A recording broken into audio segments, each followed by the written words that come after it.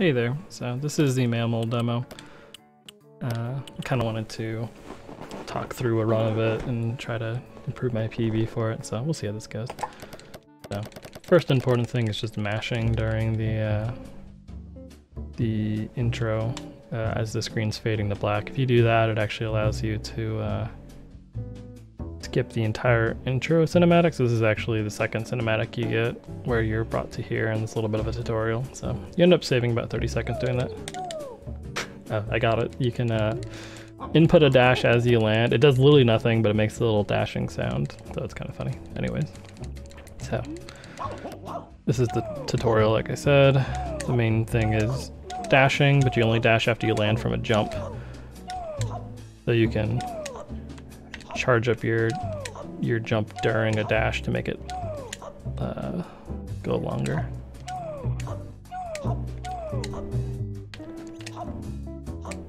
There we go. So we skipped a couple bits of dialogue there by doing some weird pathing.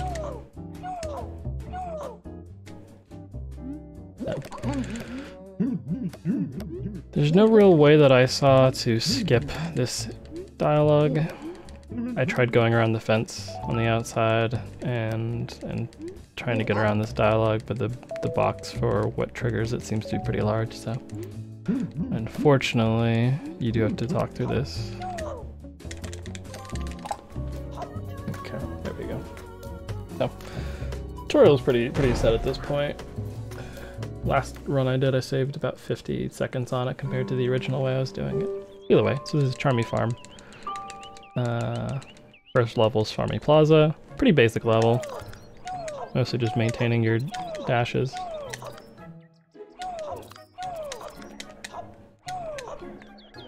I say as I don't do that. It's kind of hard on inclines and ramps and stuff like that, because sometimes it'll eat your jump. Use the shadow there just to make sure you're ground pounding on the right place. Just do a big jump to kind of give yourself a lot of... That's interesting. I didn't mean to break those, but it helped a little bit.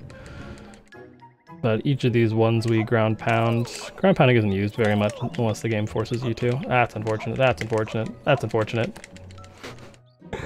Ground pounding isn't used very much. Actually, it's only used in this level, I believe. At least intentionally. Unintentionally, maybe it'll be used a few times.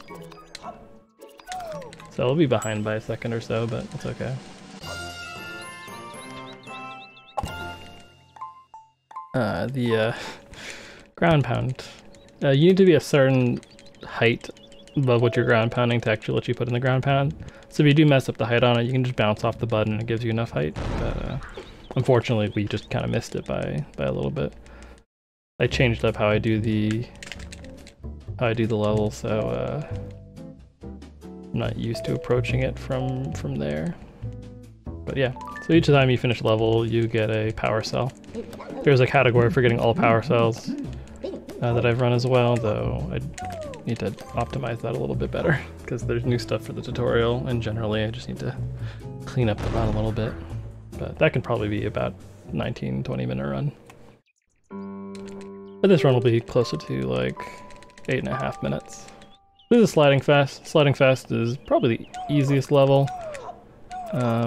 Each level you can get gold, silver, or bronze for based on how fast you do it.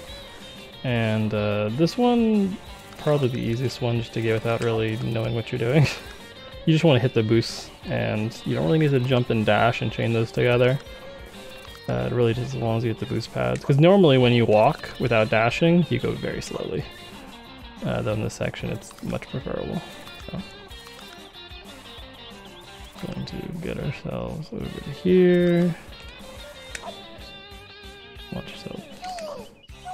And it's pretty much always 40 seconds. Actually, it's pretty much always 40 seconds.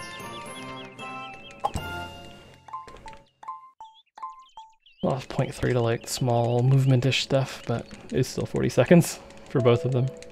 But Carrot Ranch is where I can save the most time. Carrot Ranch in the boss fight. But there's not too much to talk about for Sliding Fast. Carrot Ranch has some interesting skips to it. I'll try to explain them though. Last time I had to focus a decent bit. So basically we just need to, it's very cycle based in some ways, and in other ways you can skip certain cycles. So the cycles we skip are kind of the interesting parts of it, but the, whoops. Sorry, I'm used to splitting on choosing that for the tutorial. Anyways, but yeah. Just getting your speed and continuing, because at the very beginning of this level, I don't think it does drop you from pretty high, I think. Maybe not, I don't remember. Yeah, it does, okay. Some levels drop you from very low. I didn't get my jump. Take it slow there, make sure we don't fall down. That loses you a bunch of time. Don't ask how I know, definitely didn't happen last run, so just get on this. This is the first skip.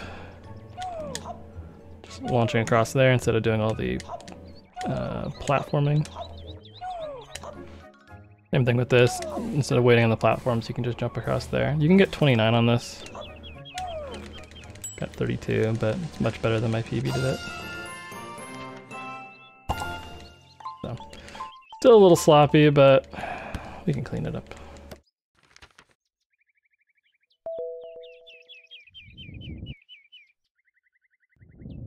But the two skips for that are kind of the interesting part. In general, I think it's one of the better. It's the best level in the any percent run.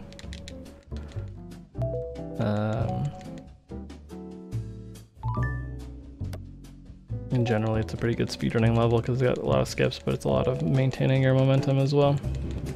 So the bonus worlds unlocks here, but we can't access them yet because we have to fight the boss. But in any percent, we don't need to access them. Basically, the goal of any percent is to access the thanks for playing demo pop-up. That's as close as we get to an ending in the demo, so we do that. Though it does pop up twice. It pops up once when you do what I would call the any percent run, and it pops up a second time when you collect all the power cells.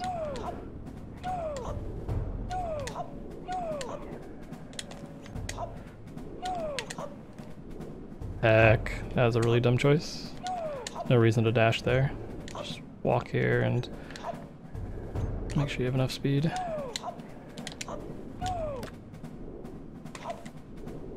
That's unfortunate. I mean, we can still save time on the boss fight. I don't think we get 8:30 now.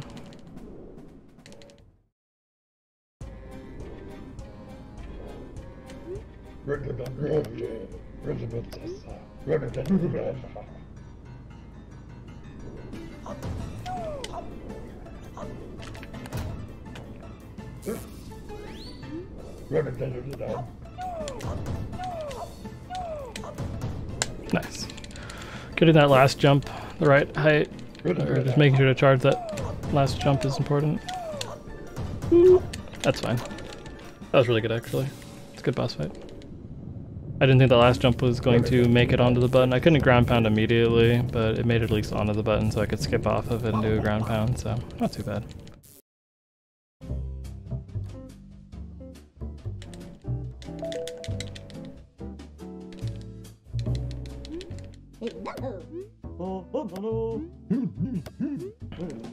Being 840 something probably.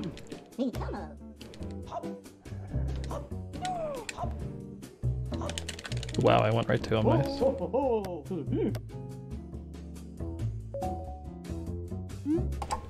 Okay, 838 is pretty good.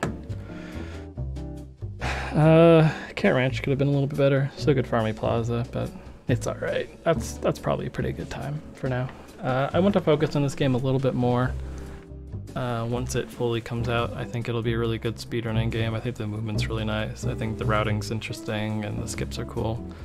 I think you can get really good at it and really show off and do some good stuff with it. So hopefully, the demo is free if you want to try running it. It's definitely pretty accessible. And there's some wiggle room with finding routing for certain things, and generally I think it's just fun to play. So the game is meant to come out autumn 2020, which technically is still happening until December 21st for some reason. I didn't know that was when autumn ends, but I guess it does. But anyways, so definitely give this a shot if it looks interesting. But I'll definitely be running this next year after AGDQ if the rest of the game is as good as the demo.